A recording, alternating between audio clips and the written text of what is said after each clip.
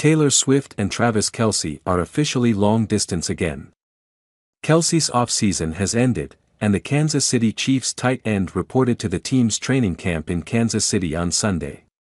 Swift remains on tour in Europe, while Kelce can no longer fly abroad to see his girlfriend whenever he wants. Swift will be able to visit Kelce in Kansas City sooner than fans might think, even though her tour doesn't end until December. That's because Swift will get a substantial break soon. The singer's European leg runs through Tuesday, August 20th, when she'll play her final show in London.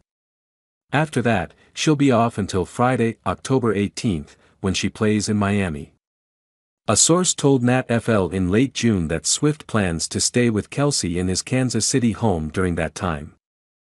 Taylor's been having fun decorating his Kansas City place, and she's looking forward to the simple joys of being together, the insider said. A second source said that the couple also has daily FaceTimes when they're apart and send cute texts to each other.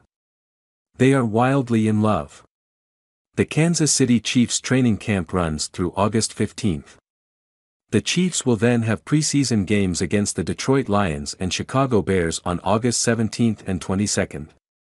Swift could attend the Chicago Bears game with her schedule, then their first game of the season, where they'll be playing their most recent Super Bowl opponent, the Baltimore Ravens, is on September 5th. Swift could easily be there. 2. A source spoke to People in early July about how Kelce sees the relationship.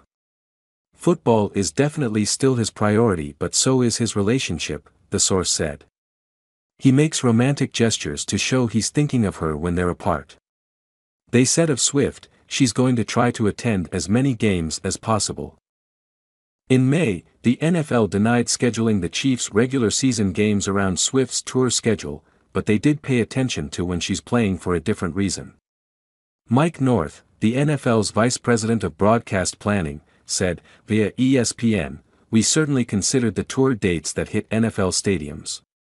I think she's in Miami, maybe New Orleans, Indy. We certainly considered those. One thing we didn't consider, I saw a lot of conspiracy theorists talking about Kansas City at Buffalo in the middle of the season, right when Taylor's playing Toronto. That one definitely did not hit our radar screen."